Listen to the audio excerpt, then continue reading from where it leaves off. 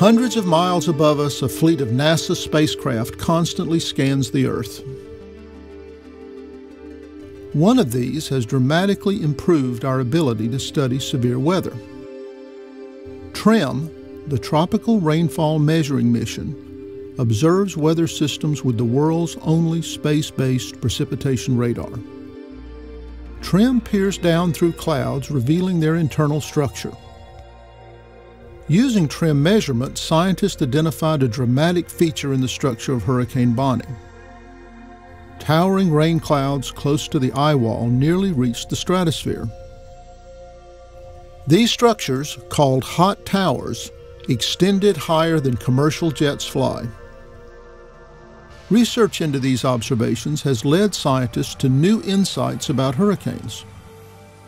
Let's look at the role hot towers play in hurricanes. A hurricane's eye is an intense low-pressure system. Near the ocean surface, air spirals inward in an attempt to fill the low-pressure region. As air nears the eye, it rises rapidly until forced outward at the barrier formed by the warm tropopause. The net effect is a cycle of air moving inward near the ocean surface, upward at the eye wall, and outward at high altitudes. The air picks up energy from warm ocean water through evaporation. This warm, moist air rises in the eye wall and releases its energy through condensation, sustaining the hurricane.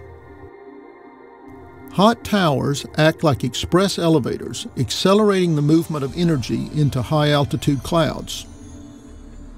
This energy boost tends to strengthen the hurricane.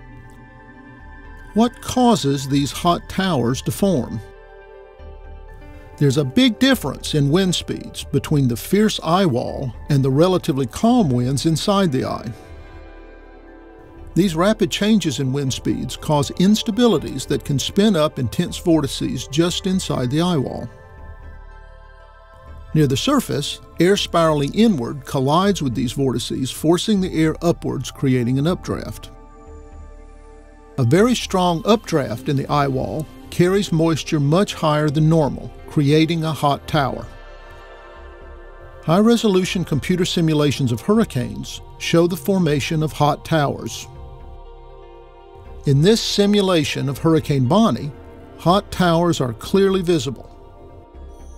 The arrows show winds swirling near the surface where energy is picked up from the warm ocean.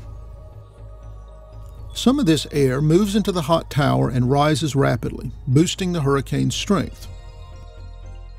But it's more complicated than that, because hot towers move with the hurricane, and there are often multiple updrafts.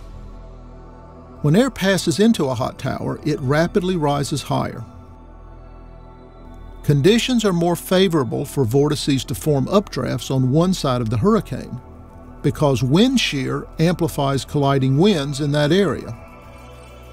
Wind shear causes these updrafts to weaken in other areas of the eye. Vortices can also pump high-energy air from the eye into the eye wall, boosting the strength of the updrafts and intensifying the hurricane. Scientists have confirmed a connection between hot towers and hurricane intensification. But forecasting intensification remains a difficult problem. Combining satellite observations with supercomputer simulations provides a powerful tool for studying Earth's complex systems.